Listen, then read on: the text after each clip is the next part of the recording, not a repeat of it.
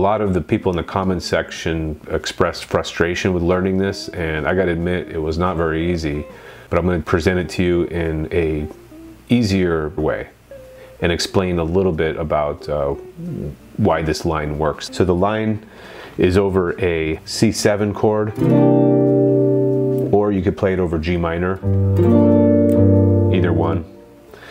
Goes like this.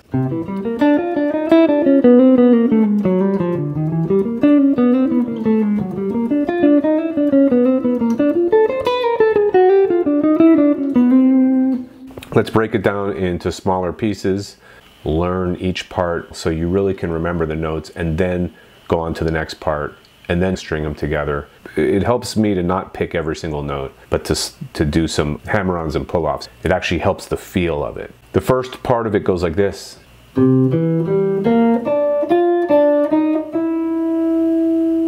Root, third, fifth, flat 7, 9, 11,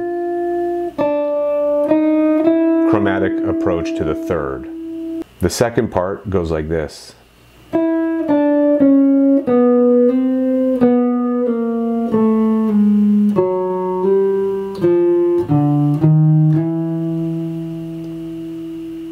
Okay? We're basically doing enclosures around these notes. This note,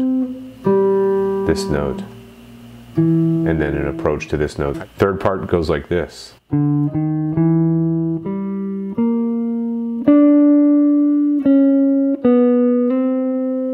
Chromatic.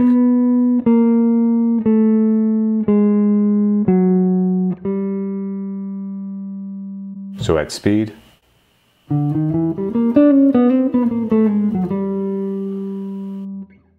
Putting everything together thus far, we have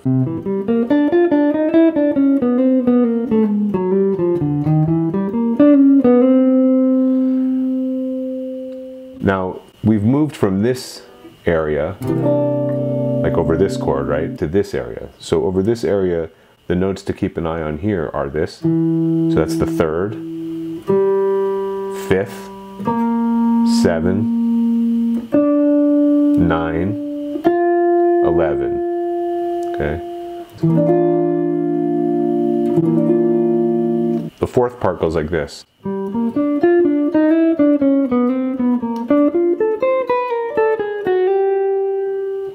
Slow.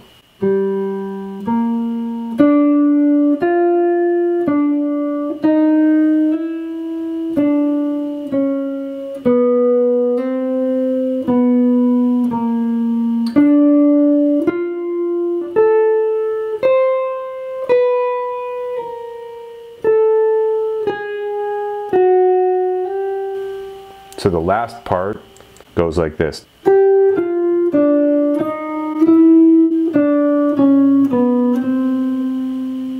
So from the beginning,